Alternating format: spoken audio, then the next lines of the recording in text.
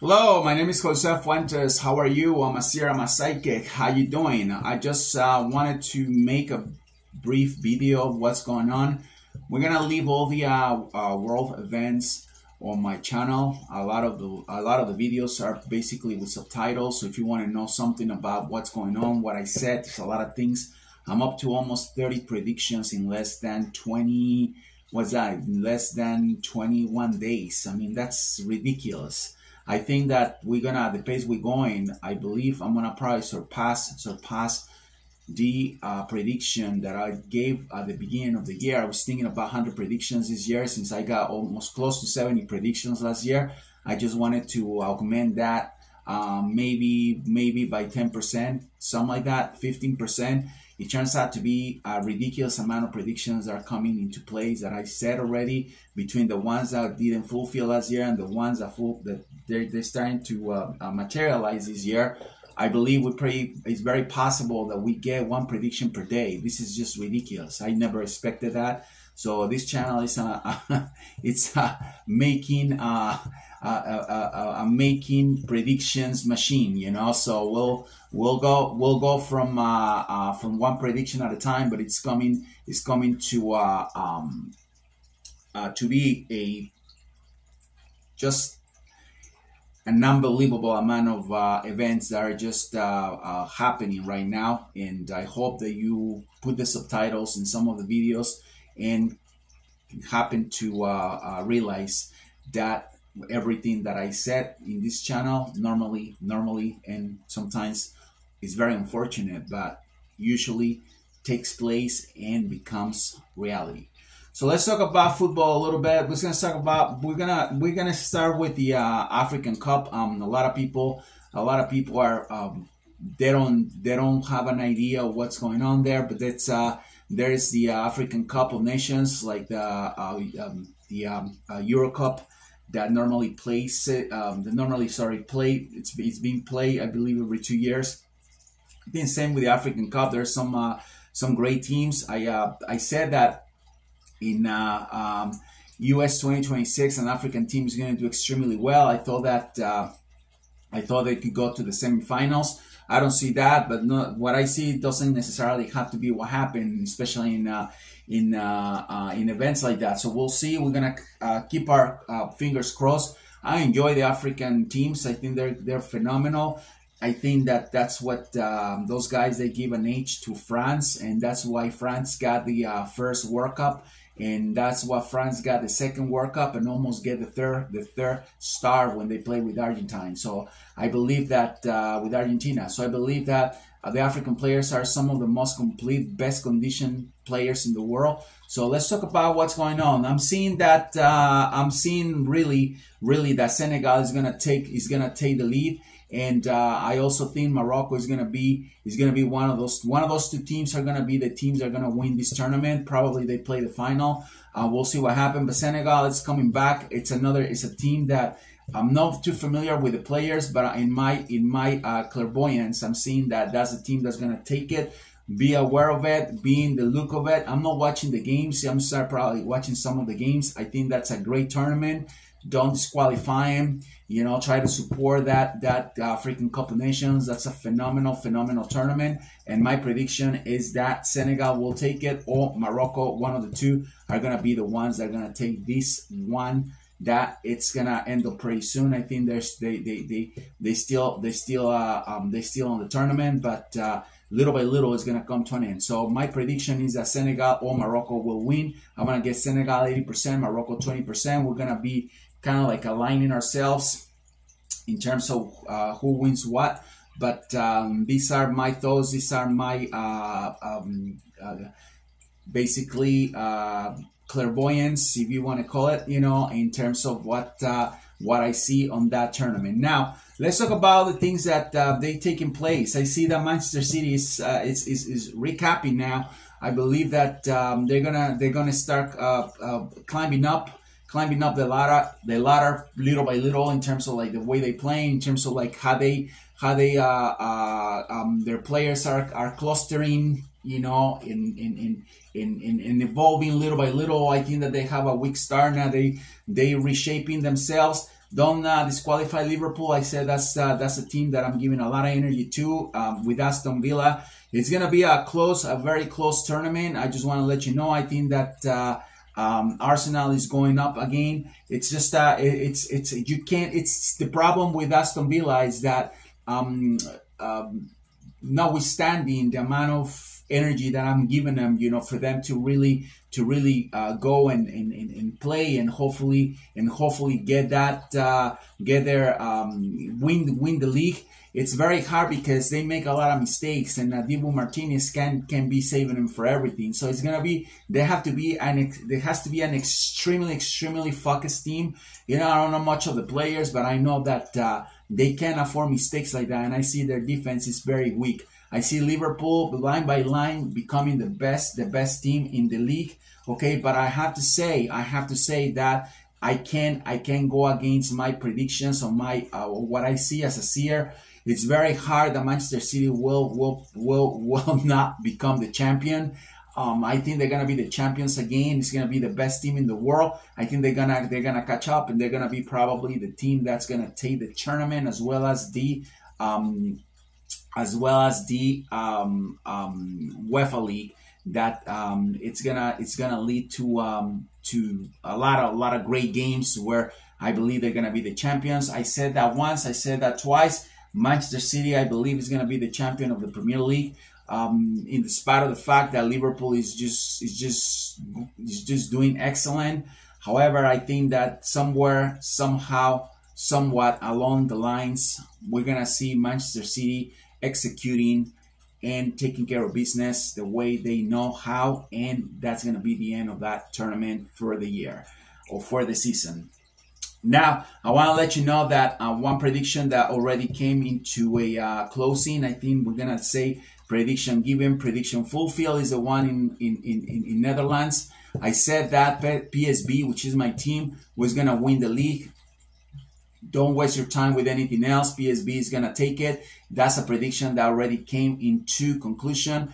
It's one of the predictions I already put on the list of predictions that I gave, because I don't think anybody's going to catch on that team. That team is going to, they capitalize everything they have. They start playing strong. They continue strong. They're going to end strong. So in the Netherlands, in that league, I'm going to tell you that PSV is going to be the champions. They're not going to be. There's no way anybody can stop that team. So that give that prediction as a concrete prediction, and it's the end of it. There's I don't know how many games they have on, but nobody's gonna surpass the team. It's gonna be impossible to do that. Another prediction that's pretty much given and is pretty much fulfilled. I'm not gonna put on my list of predictions yet, but I'm just gonna let you know my team too. This is a year where all my teams are doing great. Leverkusen, it's gonna take the German title, okay, of the Bundesliga. That's the team that's gonna win. That's the team I said was gonna win, and that's another prediction given. That's another prediction fulfilled. Now we're gonna go to Spain. It's getting crazy in Spain. It's a lot going on. The same team, the Manchester City brothers, Girona, it's going strong. My prediction was that a team that nobody saw coming was gonna win the league. I'm gonna basically stick with that. I'm gonna be basically I'm gonna adhere by what I said, and I'm gonna tell you that team's gonna be the champions of the Spanish league. Crazy, because nobody saw him coming, and I was the only one who said it. I said on my Spanish videos, there you go. They're just head to head with the Real Madrid, which is having a tremendous season. Real Madrid is, I always admire the team no matter what. But I believe that they're gonna be stopped by this team, and they're gonna be stopped by Manchester City. Why believe that? Unless they see themselves in the semifinals, I think the Manchester City and Real Madrid could play the final of the Champions League. We'll see what happens. There's a lot of the teams that they're there, and we giving energy to. But I think that in the Spanish league, I believe that Girona will take it. We'll see what happens. I'm watching the games closely. Let's wait and see what's going on. The other thing that you guys are gonna see is the Italian league. I said that Inter was gonna take the lead, and Inter, I see that's the team that's gonna win it. We'll see what happens. I'm just gonna go one step at a time. It's a very close league. Juventus is always there. Napoli is already, I think they're done. I think they played today a game where I'm seeing Inter champions, the championship game, I believe, that the two teams play. But that's what I'm seeing. That's what I predicted. Inter will win the Calcio, and I believe that's gonna be a team that will be a huge contender for the UEFA as well.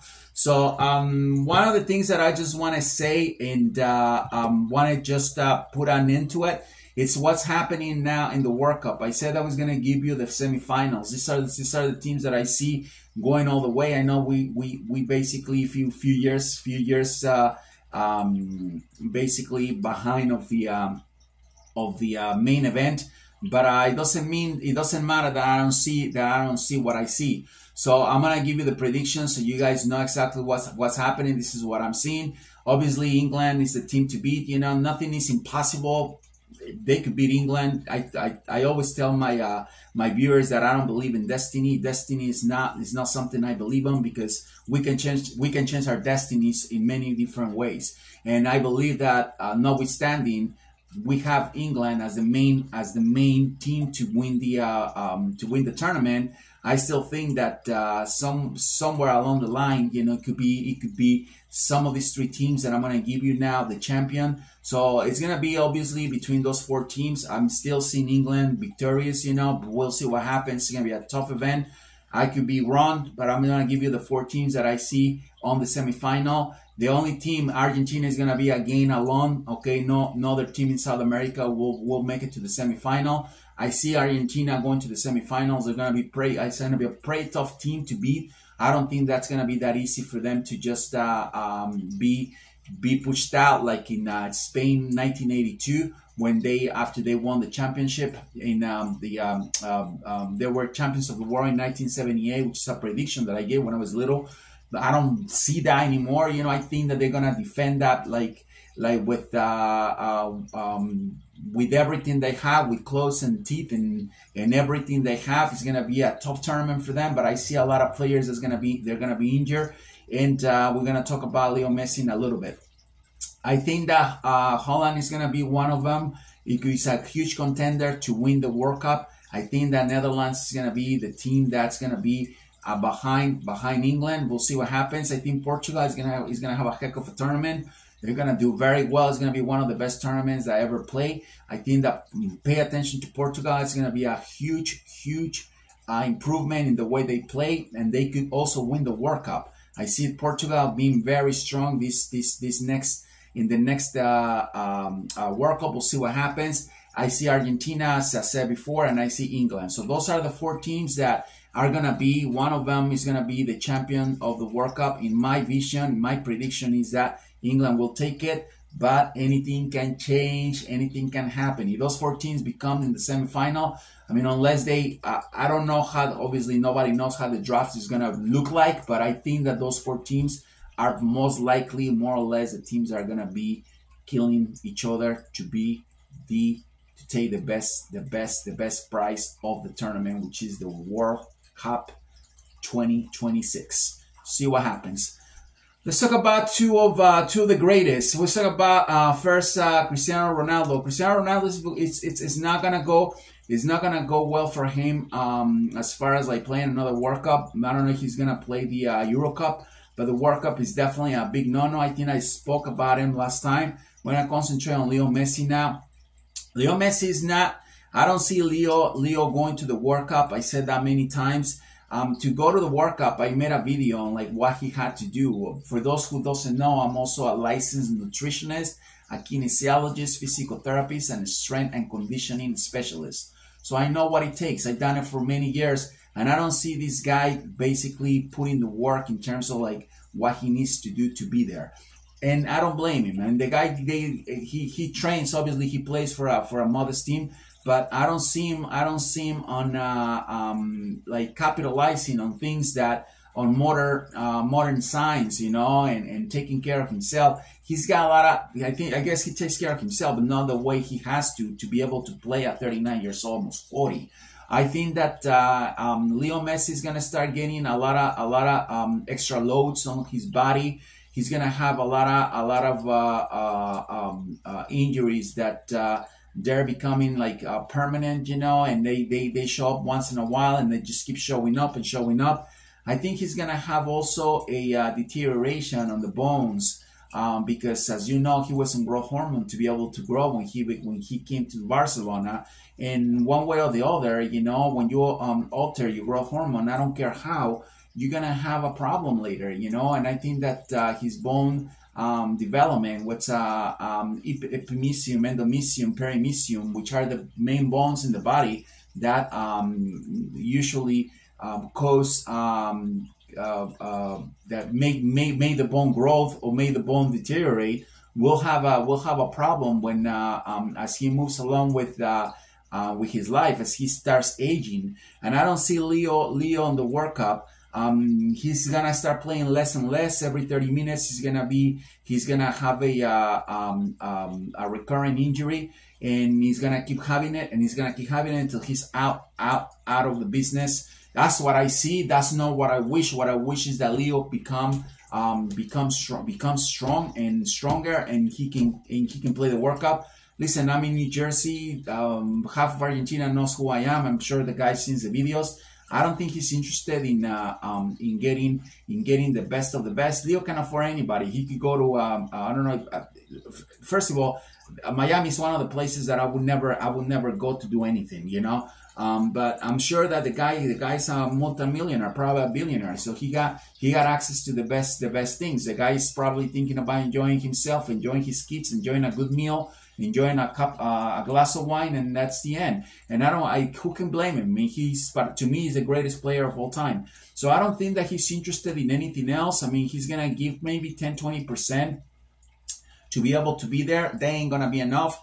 Leo is going to be out of the World Cup by prediction. Destiny can change, and that's what I tell people all the time.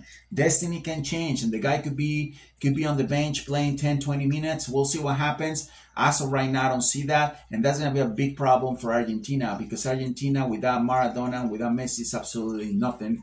Not nothing, but they wouldn't be close to what they got when those two guys were playing for the team.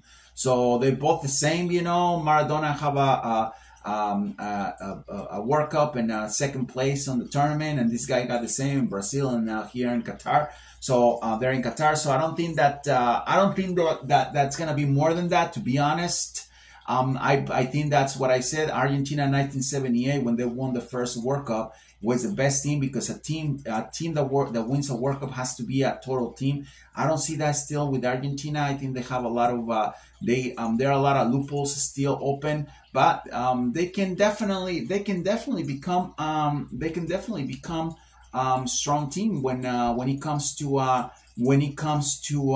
playing with a Messi. So that's why I'm putting him in the top 4. So we'll see what happens, but for sure Messi will. That's what I'm thinking. That's what I'm seeing. We're gonna keep on working on wishing Leo the best, so he could be there. He says he wants to be there, and hopefully that happens. Let's go quickly to American football. For those who follow football, American football, I believe that Kansas City Chiefs and 49ers will probably take the big prize. They're gonna be one of those two teams are gonna be champions. I'm gonna go again with Kansas City Chiefs. Maybe 60%, 40% San Francisco. I know for sure that we'll probably play the Super Bowl, and we're gonna leave it there. If that happens, there's gonna be another prediction that I'm giving that may become accurate. It's San Francisco 49ers and Kansas City Chiefs play the final.